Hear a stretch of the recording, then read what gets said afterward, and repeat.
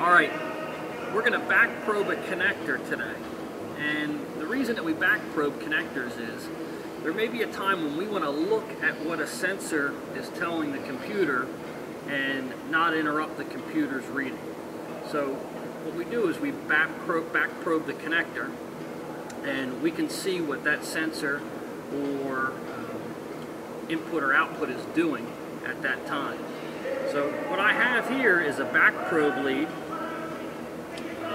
and a 15-foot retractable set of leads that we're going to plug into our meter.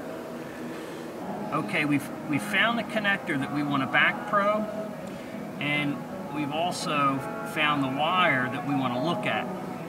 So what I'm going to do is take my back probe, and I'm going to sneak it right down alongside the back of this wire. I'm going to push in firmly until I can feel that my back probing lead has contacted the metal connector on the other end. Alright. Okay, we've back probed our connector.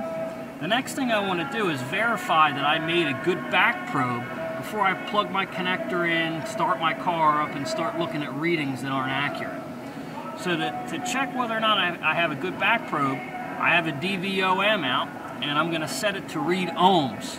And I'm going to check the resistance from the back of my back probe to the pin that I'm back probing. And I should see no resistance or less than 1 ohm. If I see open, I know that I have not done a good job at driving my back probe into the connector. So I set my reader to read resistance, and I'll take one lead and contact the metal inside of my back probe and touch the pin on the other side, and I should see low resistance. That tells me 0.2 ohms. This is a good back probe.